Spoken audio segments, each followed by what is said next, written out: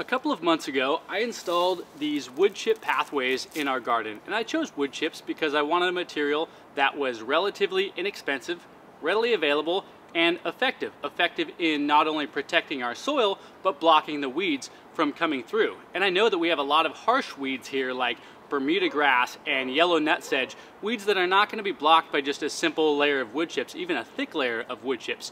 So rather than just doing that in every one of these beds, I chose to try 3 different installation methods for these wood chips to see which would be most effective in blocking weeds. And I have a full video on that that'll link in the description and at the end of this video.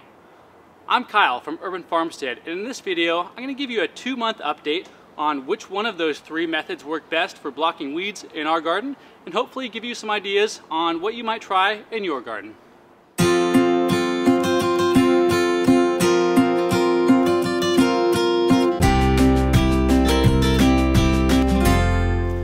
So option 1 was just lay down a thick layer of wood chips. And it's amazing the amount of people who have reached out to me and said, just put down a layer of wood chips right on top of the soil. That's all you need to do. It's gonna suppress those weeds, it's gonna feed your soil.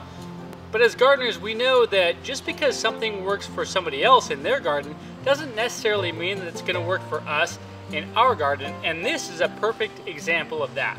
Now, this is the area where I just did a 5-inch layer of wood chips. That's a significant level of wood chips. It's very thick, and it suppressed most of the weeds.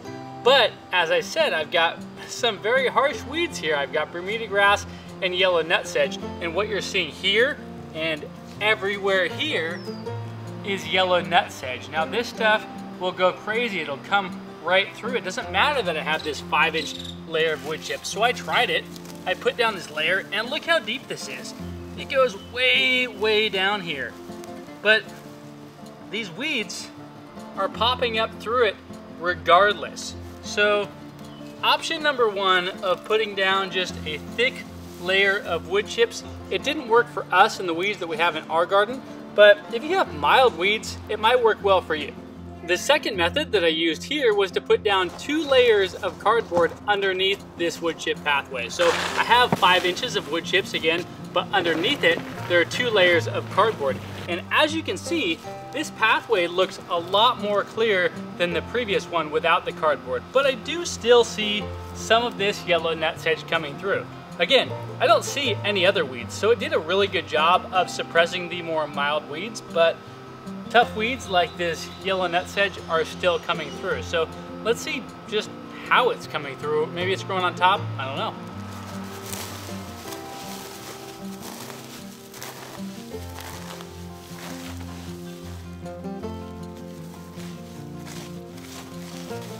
So I can see the cardboard here.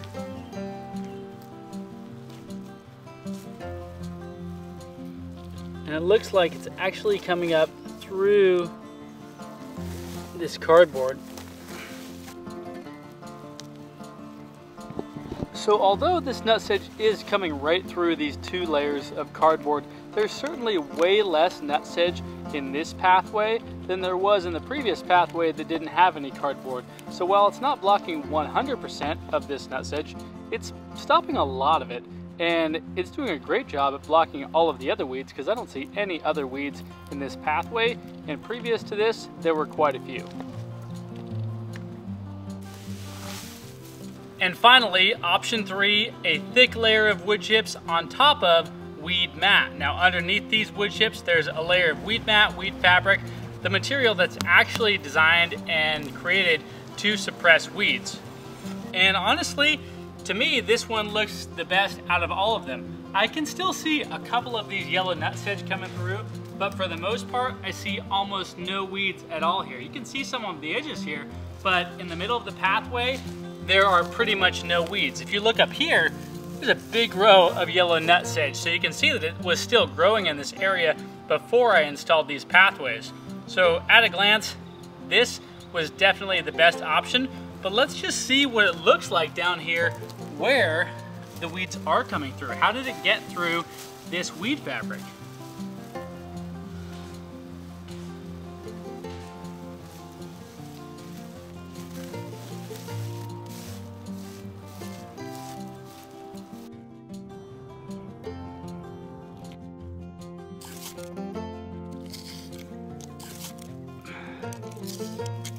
So once again, this nutsedge was able to pierce right through my weed block. And so I think the consensus at this point is that nutsedge is gnarly and it's gonna go through just about anything. But of all the pathways, this one has the least amount of nutsedge, and once again, it doesn't have any other weeds coming through, so this weed block did a really good job. It even blocked all the Bermuda grass and everything else. So weed block for the win in my garden. There are a lot of different options for weed blocks. Some are thinner than this, some are thicker than this. So find a good one and lay it down if you have gnarly weeds. Well, that's it for this 2-month review of the 3 different installation methods that I used for these wood chip pathways. I'm really glad that I chose different ways, because I was just gonna probably use wood chips on top of some cardboard for every pathway, but I wanted to see which one worked best, not only to see which one worked best for me, but to give you all an opportunity to see what might work well for your garden. And I think the takeaways from this video are that there was a significant difference in just putting the wood chips straight onto the soil versus using 2 layers of cardboard and then using actual industrial grade weed block fabric. Big difference in all of them.